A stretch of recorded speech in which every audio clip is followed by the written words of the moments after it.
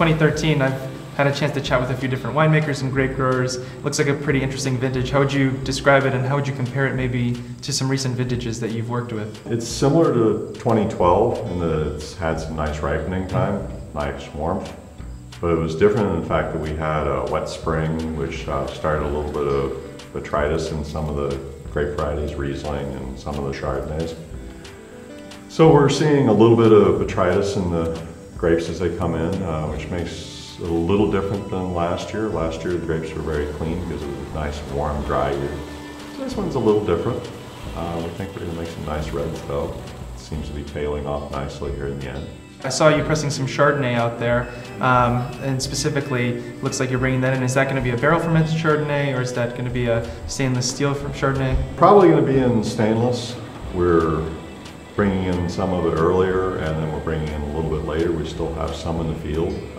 It'll be an undetermined location, probably go to a barrel program. We do about half of our Chardonnay is in stainless, and about half is in barrel.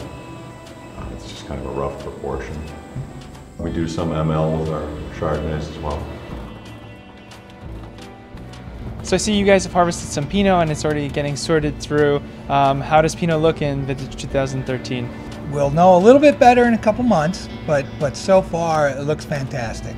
This year, it's a completely different growing season than last year.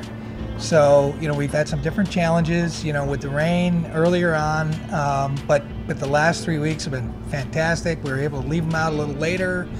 We didn't have really any rot in the vineyard, so, kudos to the guys on the spray program because they did a really good job in that. And, right now, it's still fermenting. We're actually gonna press it off tomorrow, so we're done with the fermentation. And the color looks fantastic. By all accounts, it tastes great so far, and now we're just going to have to do a little magic over the next couple months, and I think it's going to be a great vintage. Coming to red wine, Pinot Noir, you're obviously excited about. What other red varietals do you think do especially well on your site here? Well, so this is a particularly interesting site because it was planted in 1982 by Cornell as an experimental grape station. We have old vine Pinot and old vine Merlot, and they're just hitting their stride. So, every vintage is a good vintage for us, provided that there's no hail or a freeze at the beginning of the year. And they're a little bit tougher than most of the other reds and some of the newer reds in the vineyard. So they weather a little bit better, but they also produce a little bit more. I actually saw a little bit of punching down being done before and a little bit of foot trotting, practice we're familiar with. Sure. So what's the specifics of that process? Why do you choose to do that with your Pinot? Yeah, so as far as our Pinot Noir process is concerned, we actually keep the stems included, and that offers us a little more tannin component in the finished wines, as well as a little more spiciness to the mid palate. And with that, the first couple days of traditionally punching down with our stainless steel Frisbee disc style punch down tool, it's a bit too rigid. So we prefer to trot in there with food grade boots that we sanitize beforehand, and our wonderful help has been able to get their I Love Lucy grape stomping experience on. So you're hand harvesting all of your Pinot Noir, and when it comes back to the winery itself, you guys have a sorting table set up. Can you lead us through the process there? What are you looking for?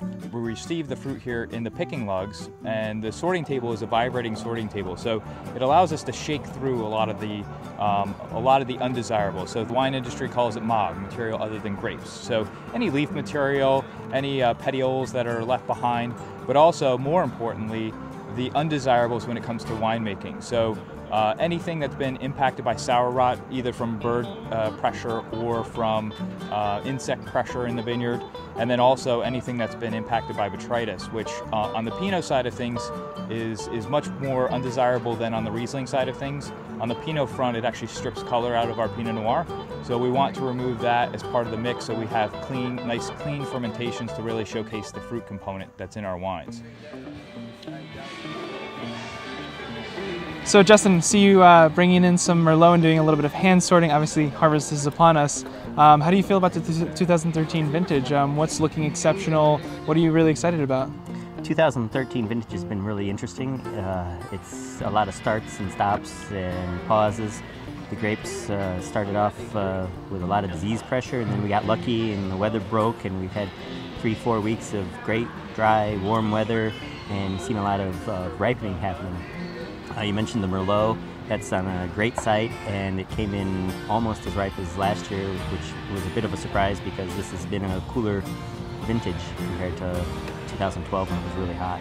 In the Finger Lakes in general, what type of disease pressure is there? Are there certain things that grape growers and winemakers have to be really careful about, especially around harvest? Every vintage is different, especially here in the Finger Lakes, but botrytis and sour rot are the two biggest challenges, I feel like.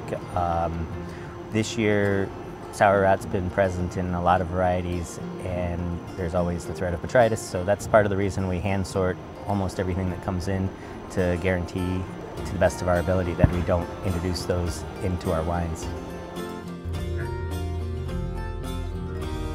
So Sarah, we're here on the west side of Seneca Lake at your vineyard, and I'm just curious, I'm seeing harvesters out in the fields. What's coming in right now? What are you harvesting? We're bringing in Cabernet Franc, Riesling. We've completed our Merlot harvest. We've already completed in the last couple of weeks our Gruner Veltliner and Sauvignon Blanc. That's interesting. Both look really nice. The Pinot Noir, it looks wonderful. But you mentioned also Cabernet Sauvignon. So what's the sort of process from harvest to getting it, into the cellar? What are the typical steps that you follow next? We bring the fruit to the winery. We crush it. It goes into about a 7-ton tank, stainless steel tank, where it's fermented, and that includes punching down or pumping over every day or every other day.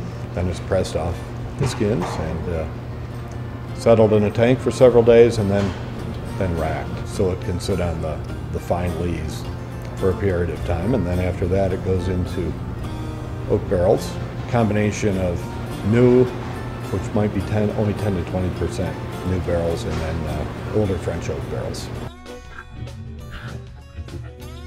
So I saw you recently harvesting a little bit of Merlot, which you guys were doing by hand and getting some really nice bunches. I'm seeing a mix of mechanical harvesting and hand harvesting. What do you want to say about that? Yeah, for us personally, we like the mechanically harvested fruit. It gives us a lot of versatility as far as how quickly we can get the fruit in. So we got a lot of changing conditions here.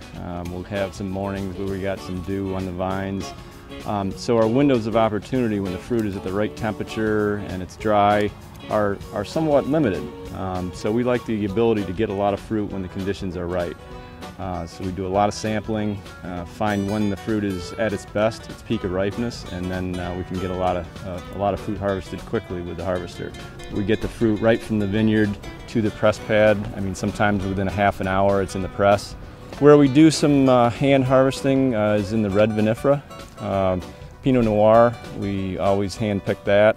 It's a little, just benefits from the little gentler handling that we get from hand picking.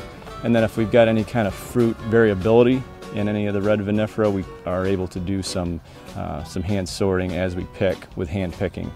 What we prefer to do is throughout the growing season we'll do several passes by hand through the vineyard and drop fruit if we see anything. A year like this where we don't have a lot of growing conditions with some rain involved and everything, sometimes we'll drop some fruit in the red vinifera, so we do that by hand. But we like to do our sorting in the vineyard and then get everything really, really uniform and then pick with the machine when conditions are perfect. So of the wines or of the grapes that are still in the vines, like your Cab Franc, what are you most excited to bring in? What do you think in terms of reds and whites that are still hanging? What are you most excited about? It's hard not to be most excited about Riesling, of course. The sugars are a little slower coming around. That's okay. I think there's great balance with acidity in these Rieslings that are coming in. I think the flavors have developed at lower sugar levels, and I think that's partly a reflection of the slower ripening that we've seen this year. It's hard not to be most optimistic about Riesling in most every year. We just brought Gewürztraminer in.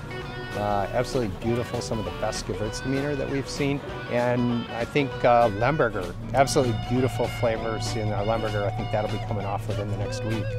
I'm hearing a lot about this vintage. How do you compare 2013? Quite a bit cooler growing season than we've had for the past 3 at least through the summer. It was also a pretty wet summer, but it gradually dried out, I guess, as the season went on. had just a beautiful September in terms of ripening, and in some ways I think it was one of the best Septembers that we've seen, even though maybe some of the summers were superior in some of the other years. So nice sunny days, low rainfall, slow ripening, but nice steady progression. So we've seen very good quality, I think, in what we've taken in so far. I see you're bringing in some Riesling. Yes. So where are all of your vineyards? We have 9 different growers on Cayuga Lake and Seneca Lake on west and east side of Seneca and the west side of Cayuga. About 21 different blocks and pretty unique little mesoclimates, and we like to ferment them all separately and keep them separate as long as we can. That's great. That's really exciting to see more and more producers focusing on specific terroir, on specific vineyard sites, and how they sort of express a difference. Yes. What are some of the oldest vines that you have on this vineyard? We work with some from actually the late 70s. Wow. From the grower that's adjacent right here. It's not part of this winery anymore. It's an independent grower. He does a really good job. He sells to some pretty well-regarded wineries. He has Riesling that goes back to the 70s, right on up through to about 8 years ago. His newest plantings there.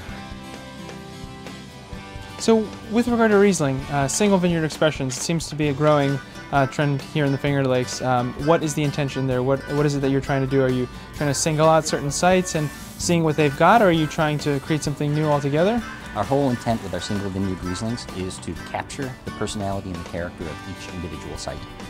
We work with half a dozen growers, and in some of these farms there are a half a dozen different blocks of Riesling that we track separately and handle separately, and every one is different.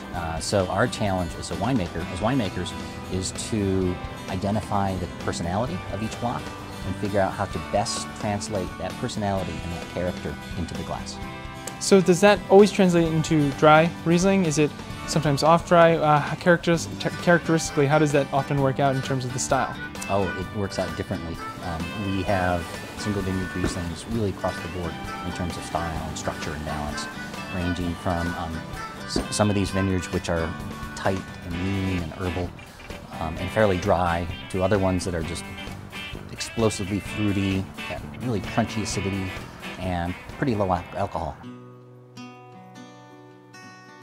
I'm always curious about, what varietals are, winemakers and grape growers are most passionate about. So why don't you talk a little bit about Gewürztraminer? Gewürz is particularly happy for us because last year we actually sold most of our Gewürz, actually the last 2 years, because we just weren't seeing the sales of Gewürz that we thought that the vineyard could support. And the world is loving our Gewürz, and so we had to make a lot of it, so it was really exciting. On the farm, what are some of the older vines that you have? What are sort of your prized jewels in terms of your great blocks or your better vineyards? We actually released a wine from 2012 that was 40-year-old vines from our Old West block. That vineyard was planted by Gold Seal Vineyards, Guy DeVaux and Charles Fournier, and it's just a wonderful, wonderful Riesling vineyard. Our Chardonnay will hit 40 years this year, so that'll be kind of exciting, and we may play with a single vineyard from that vineyard, a single vineyard bottling.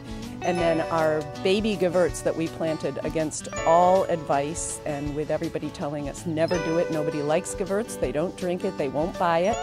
We planted in 1994, so these are 20-year-old vines, and we have a single vineyard lot going of that. So that'll be kind of exciting.